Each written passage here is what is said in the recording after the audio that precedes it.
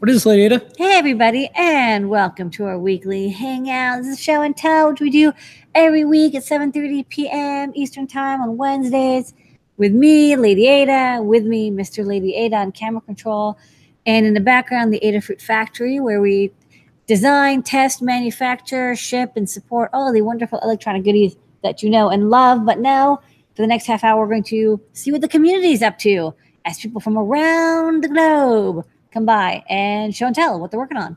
So we're going to call on people, get out of here at 7:55. So take 2 to 3 minutes as we call on you. Kick it off with Tony, Adafruit Peep, Northwest. What's going on? Hey, yeah. So I have an update on the Sinobit micropython port.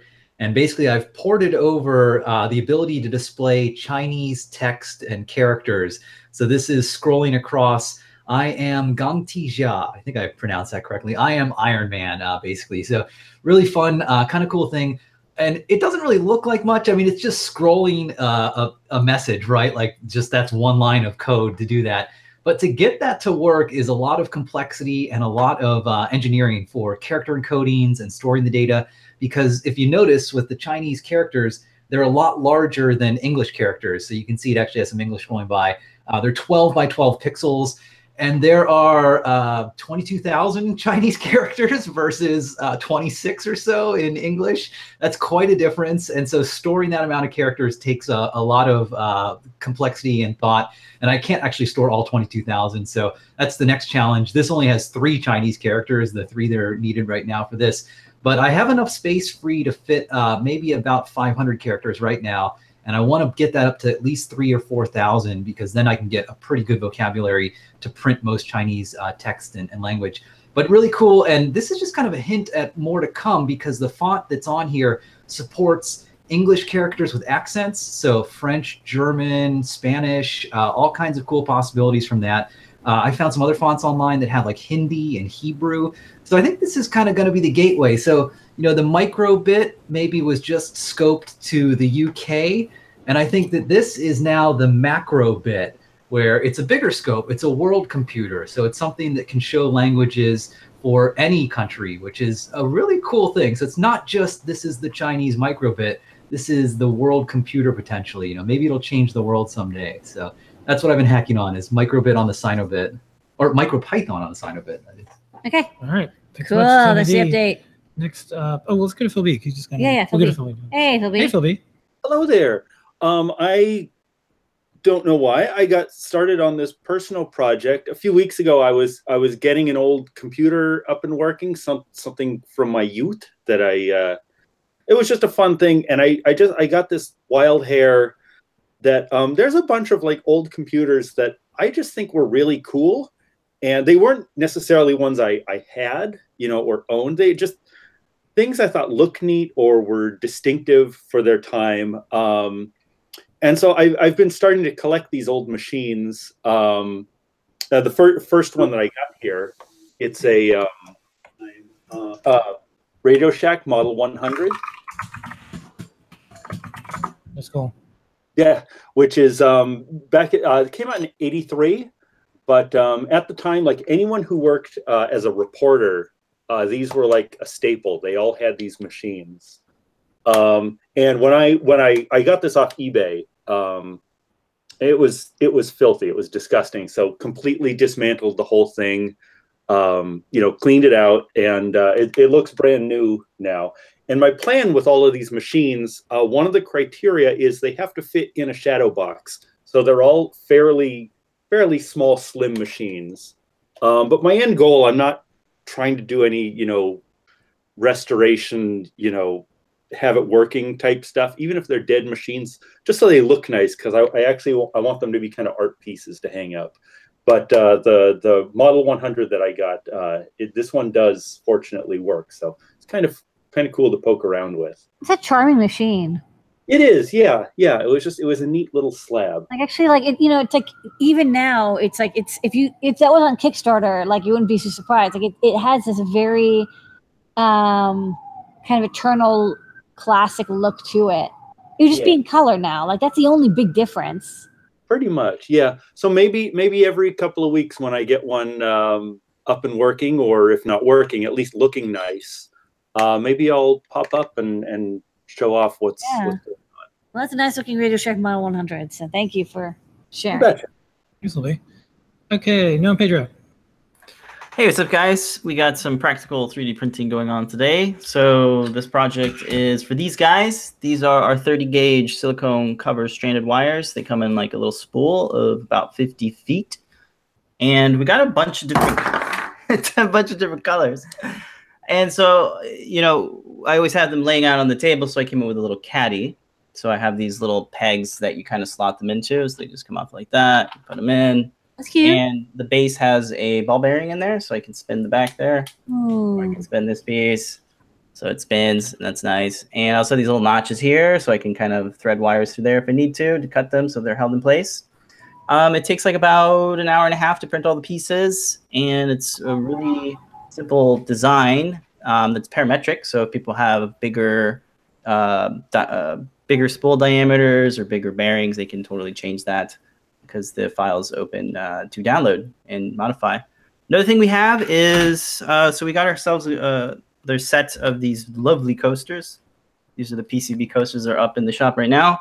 So one of the things we really want to do is make these bumpers. So these are printed in Ninja Flex, one of our favorite materials.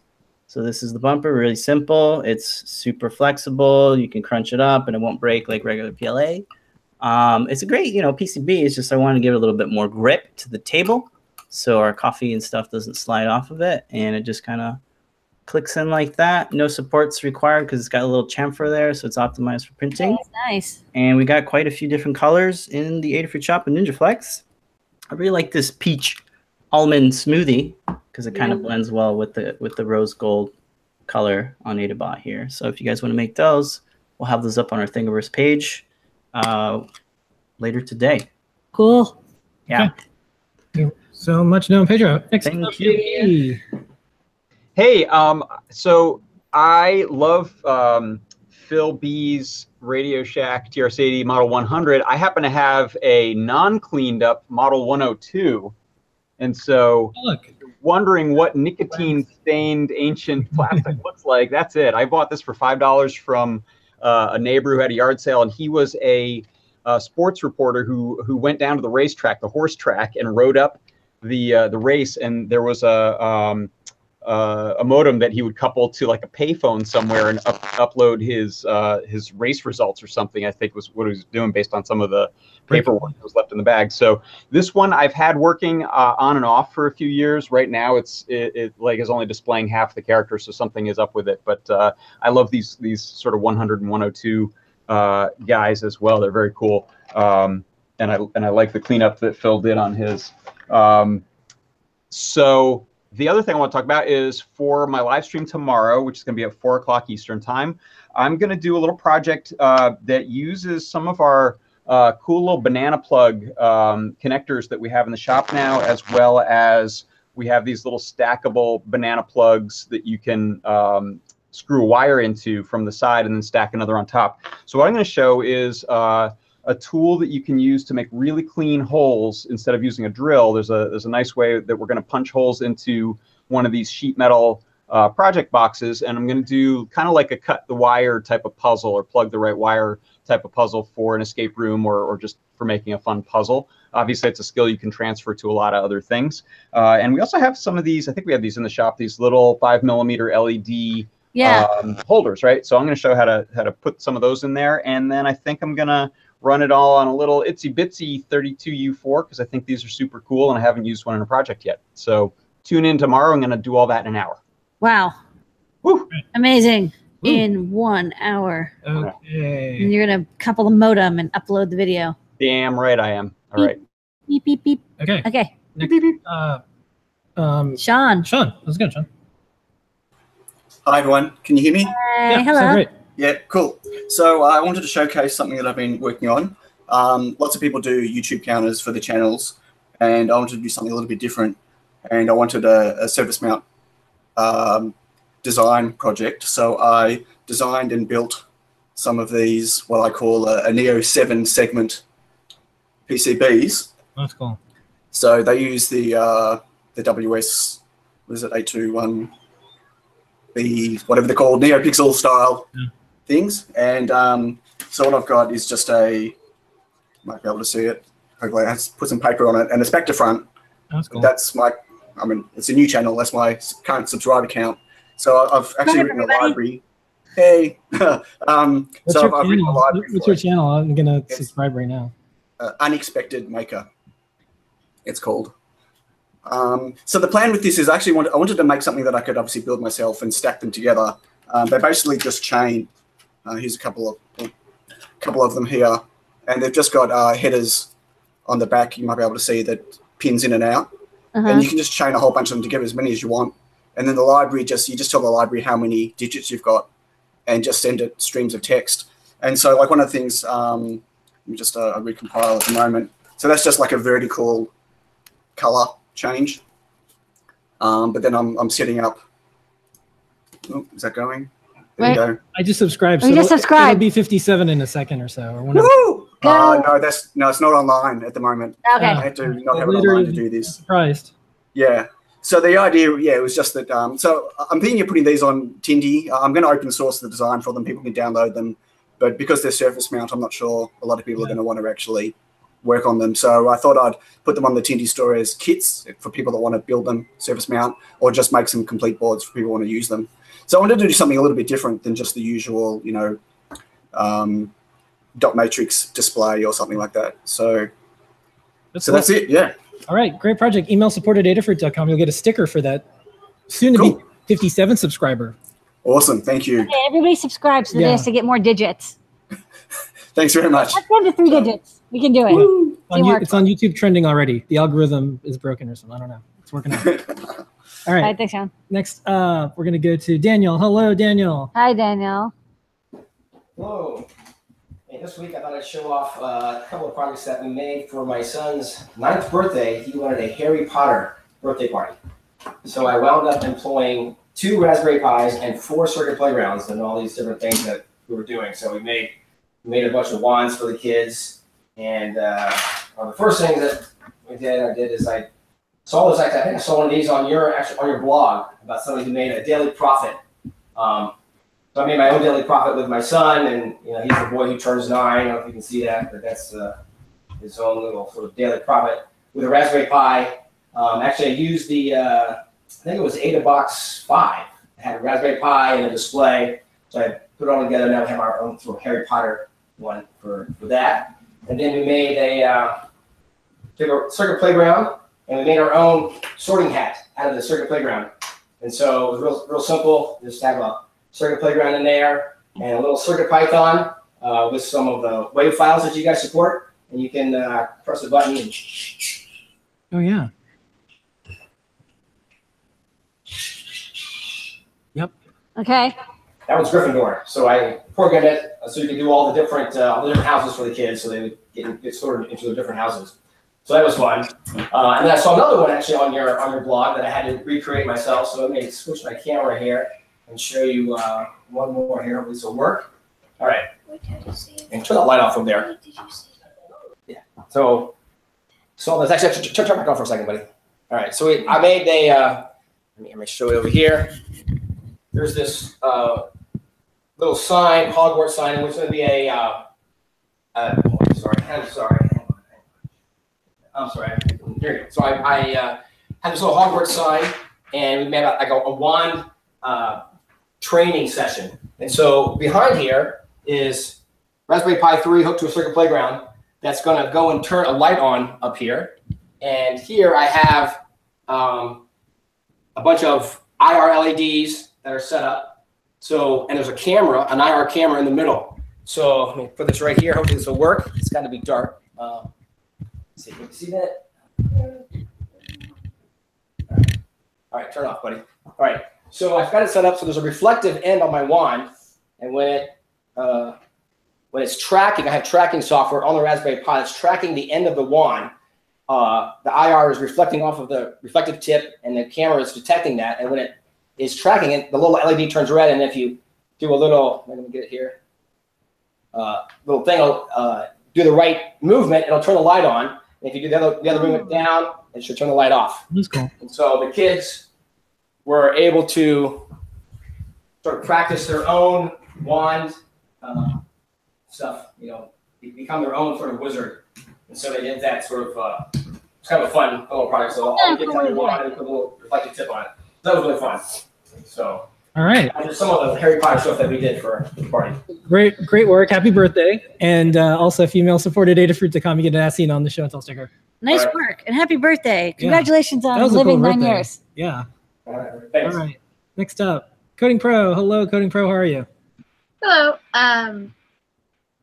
You added my Discord bot to the Adafruit server. It's pretty cool. Thanks for doing that.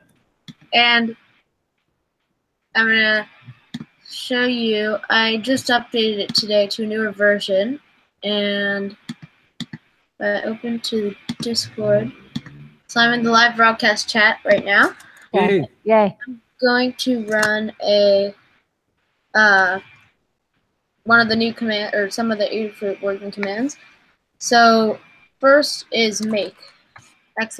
Make. It should. Oh, I might have to restart the bot actually. Okay. Live demo. But I'll talk about the other thing while it restarts. Okay. So or actually, come back to me maybe. Yeah, we'll come back to you. No problem. All good. All right, JMK. Hey, JMK. What you got going on? Oh, you're muted.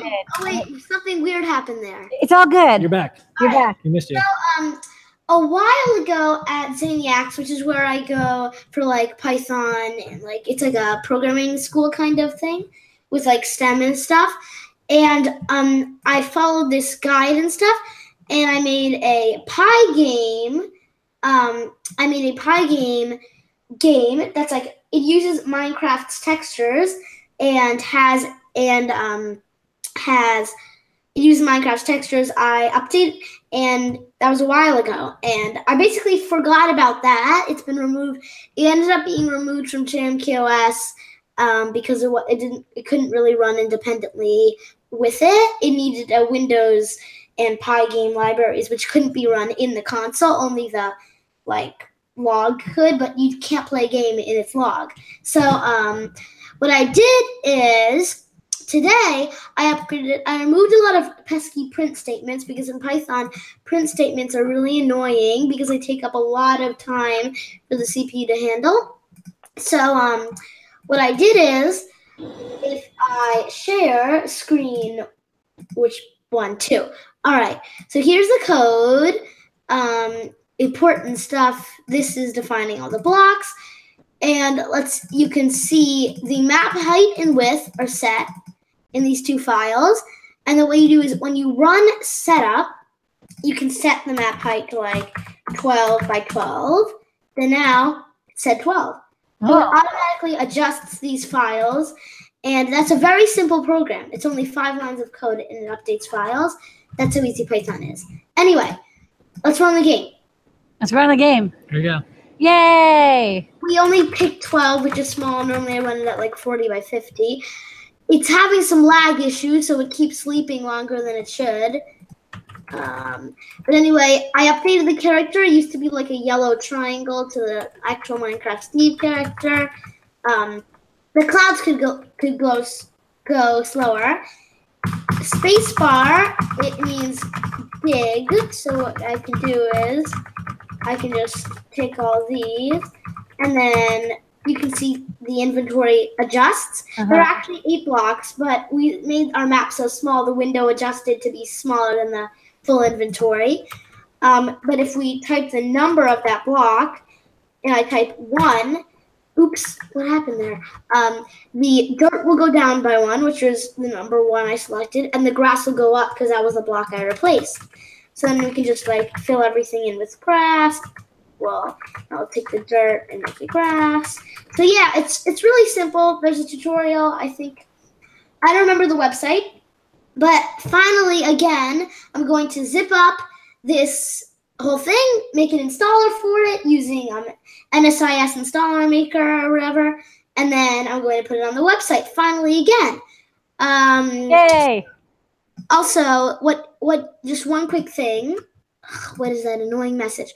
If you know, all right, d:/program files, that's to gcraft. That is not the player. There's the Adafruit icon. How did it get there? Anyway. I put it there. Normally, you double-click 2D Craft, the log will appear, and then you can play the game, which is why all that stuff was showing there. You can see a lot of better stuff than just sleeping overtime shows up, but it's having a lot of lag issues, so it's just only showing that. But anyway, that's the game I made a while ago and finally updated. This Right. if I launch I can run multiple versions of it. If I launch the run.bat, which is where'd it go? It's a newer version of the 2D Craft version. It's 2D Craft 2.0. This is just a launcher. So what it automatically does is it automatically launches the map height selector before playing the game. So now we have a much bigger map. Yeah. So yeah, that's a simple game. Once I upload it to my website and all that, probably the same time I upload the JMK OS to 1.8.2, then I will have the original guide that I found a long time ago, like a year ago or two. And once I found that, I'll write it. I'll probably put it in the guide section of JMK, quoting to the original guide, and that's it for today. So yeah. So much. Good work, JMK. Good work with your game. All right. If you want a sticker, you know where to get us. Okay. Coding Pro, do you want to try the bot? Yep, it's working now. Right. So Go for it. I have it over here. If I run make, it will give you a random guide out of a certain amount that I define in a variable. And also if I run product, it will send this is an example. It will give me a link, and this link will link to adafruit.it/the product number. That's cool. So it can be useful if you just want to explore product numbers or something. Also, I change exclamation mark commands to exclamation mark help. So it shows all the different commands here. Oh, that's cool. That's handy. Invite, version, about, make, product. That's cool. Good work. Good work, Coding Pro. Very handy. Thank you for making the bot. Thank you for inviting it. Yeah. Yay. All bots welcome. Okay, we got like 8 minutes, so if everyone can keep it to a couple minutes each, we can get to everyone. We're going to go to Mark next. Hey, Mark, how's it Hey, going? Mark, welcome. Oh, we can't hear you. You're muted. Maybe unmute your mic. Hey, is that better? Yep. Yeah. Hey, all right. So I got some commercial LED light strips a little while ago, and I thought they were pretty cool. I got them hooked up to HomeKit, and I thought I should be able to build up one of my own, so that's what I did. So behind me, we've got some neopixels that are running off a Raspberry Pi using a fade candy, and a little bit of awesome open source software called Homebridge, which sort of connects HomeKit to the fade candy. And so I can do some pretty cool stuff with, let's see if the live demo works. Turn on the Christmas lights. Turn on the Christmas lights. Hey, there we go. Yay! Christmas is not canceled. So we'll go ahead and see if I can show the build itself. This is mostly just a build. So here is the actual box, and there's just a power button and a graceful shutdown button for the Raspberry Pi. Inside is the Pi Zero and the fade candy and a little proto board and the pixels themselves. And I did a little write-up on my website, so there's a link to that in the channel as well, and that's about it. Great. Okay, well, there's plenty of room on that enclosure for as seen on the show and tell sticker, email support@adafruit.com, and we'll send you out one. Awesome, thanks. Okay, next up, Blitz City. Hello, Blitz City. Hey, Blitz.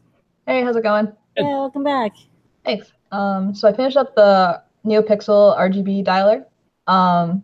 So I 3D printed a case. I followed Noah and Pedro's snap fit enclosure tutorial, so that's working. And then I'm just gonna put some electrical tape over the LEDs so it doesn't blow out the camera. So it's got 3 knobs that control red, green, and blue values for NeoPixel. And I just put some red, green, and blue 5mm LEDs here to kind of like label the knobs. And then when you turn the knob, turns on the NeoPixel. It's an 8 NeoPixel strip, and then it displays the value onto the screen. I think the LCD is getting a little washed out though with my webcam, but you can mix colors, and it kind of gives you like a real world view of like what values you need to put in for projects. And I also think it kind of has would be helpful for like kids or people learning programming, because it gives you kind of like a physical representation of like what you're doing in the code. And it's all running on a Feather M0 Express with CircuitPython. Okay. So, yeah. Nice. Good stuff. Thanks. Thank you, Blitzity. Okay, we're gonna fit everyone in. If everyone can keep to a minute each, we can get everyone. Next up, Rebecca. What's the updates? Hi. Rebecca. Hello. So last week I was showing off some paper that I made, and I still have some paper here. But I also said that I was going to try putting NeoPixels in paper, and I did that. So this is a piece of paper. It's kind of hard to see, but there is a NeoPixel inside it, and I have it hooked up to a circuit playground, and I use MakeCode just to make this simple example, and it switches color when I press the button. Neat. So that's cool. But it's really neat that I actually have it's completely embedded. You can't actually take it out without destroying the paper. Yeah. That's cool. That's the way it should be. Yeah. Nice. All right. Excellent work. Well, if you want a sticker, you can put the sticker on the paper. I could. There's plenty of space. Yeah. All right. Thank you so much, Oh, Rebecca. cool. So, okay, we're gonna go to Isaac, and then we're gonna wrap up with that. Hello, Isaac. Hello. Can you hear me? Yeah. hello. So I used to be in choir, and in order to get a starting pitch in choir, the director had a kind of a pitch pipe that she would blow, so we know what note to start on. So I figured it'd be pretty easy to do in with the circuit playground. So there are 7 LEDs that I have, and you can just kind of move up and down, and the color tells you if it's flat or if it's natural or if it's sharp. And so once you find a pitch that you want, then you just blow. And it's like really simple, so you can take it with you on the go. And I have a little guide that I wrote up just on a little GitHub page. So yeah, that's it. Nice. Excellent work. If when you email, if you want a sticker, let us know. We'll do a little post on our website to point to your guide. Awesome. Thanks. Okay. Okay, Matt, what you got? Hey, Matt. Hey guys, I got an exciting feature for PyGlass. I started getting voice commands. Normally I'd use this mini USB microphone with an OTG cable, but I'm using this webcam for the demo. So let's see if it actually works. Hi. Go, go, go, go. Take picture. Taking picture. Ooh, that's cool. I just started, so I only have like 3 commands, but That's great. That's all you need. All right, this is neat. Voice command picture taking. All right. That's neat. Thank you so much, Matt.